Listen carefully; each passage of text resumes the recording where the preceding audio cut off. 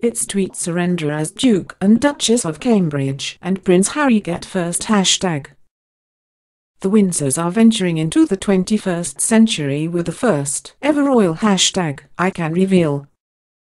The Royal Foundation, a philanthropic vehicle set up by William, Kate and Harry, has applied to trademark Sharp Stop Speak support, marking an exciting new chapter in their mental health work. The social media slogan is designed to encourage people to seek help with mental health problems and will be used for campaigns, fundraising activities, and educational material. William, Harry and Kate have been involved in a high-profile Royal Foundation mental health campaign called Heads Together over the past year.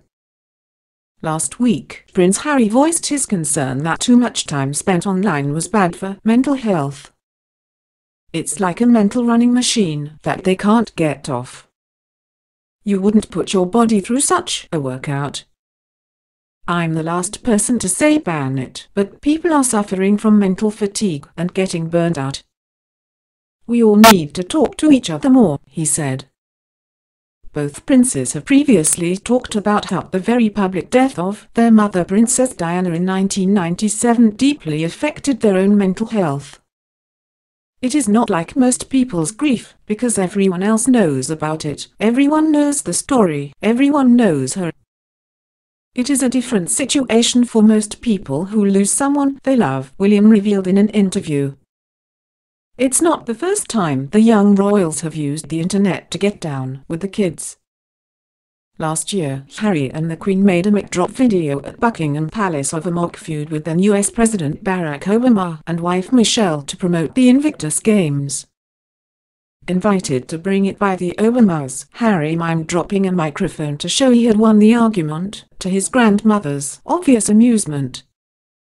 Harry's girlfriend Meghan Markle had a regularly updated Instagram account, but has stopped updating it since the couple's romance became public. Some wags have suggested William might apply the Sharp Stop Speak support slogan to his own family relationships, in particular towards Prince Charles. You won't believe what they tell me.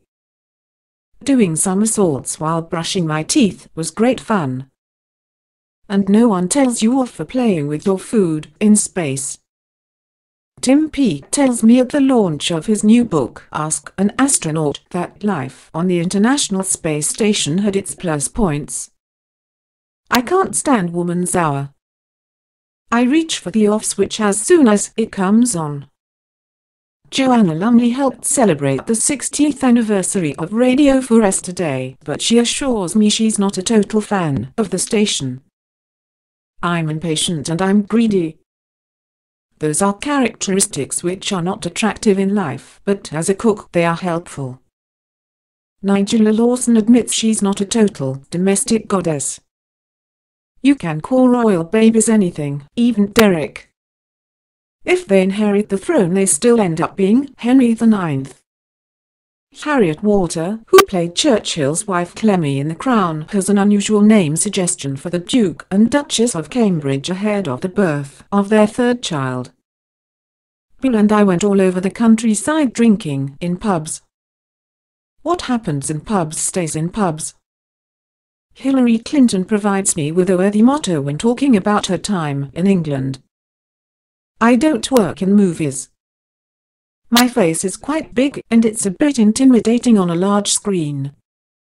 Martin Clunes is honest about his lack of cinema work.